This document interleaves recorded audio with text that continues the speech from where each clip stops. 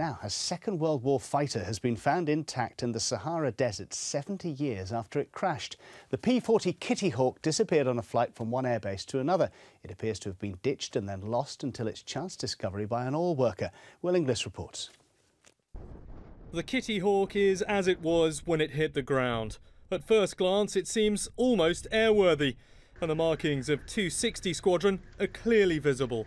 Thousands of American-made Kittyhawks were delivered to the RAF and Allied air forces during the Second World War. This model at the RAF Museum was reassembled from the wreckage of several crashed planes.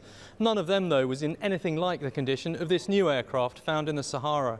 It's quite amazing. I've seen photographs of other aircraft that have been out in the open for that length of time, and this is an incredible state of preservation. It's obviously suffered from the sand and the sun, but it's a miracle that it's so intact, and you can recognize so much of it.